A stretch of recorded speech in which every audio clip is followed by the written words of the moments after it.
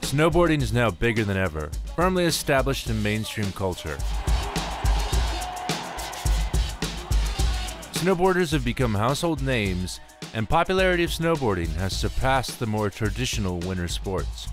Most mainstream attention has, up until now, been focused on only a small part of snowboarding, the halfpipe, leaving out slopestyle, which is often more accessible to the general snowboarder population. With Slopestyle's inclusion in the 2014 Sochi Winter Olympics, the format is receiving more attention than ever before.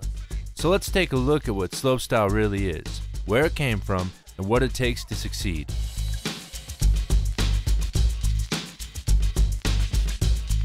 Slopestyle is jumps and jibs and unique features.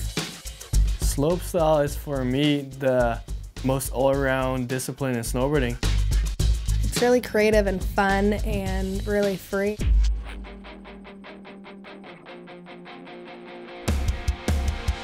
It's hard to pin down when Slopestyle officially began, growing organically from snowboarders progressing what they wanted to achieve. It was snowboarders wanting to hit stuff, you know. It was snowboarders asking if they can build somewhere, or they didn't even ask, they just started building, and then they asked for help to build things. And now we've got these amazing parks, you know, in resorts, and out of that evolves slopestyle and snopestyle competitions.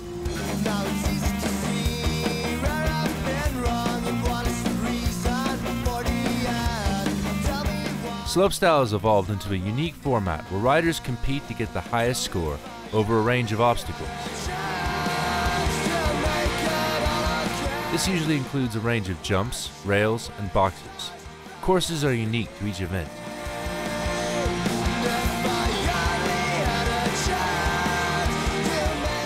From Slopestyle's humble roots, a new breed of snowboarding athletes has risen.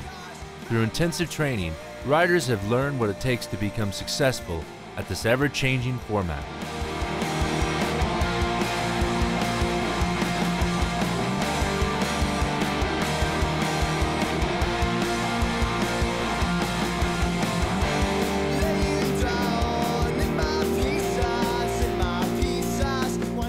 The hardest part about slopestyle is landing every trick in a row perfectly. You want to do a run with a lot of technical tricks, but it's not easy to land every trick every time, and in slopestyle you gotta land like 6 to 8 tricks in a row.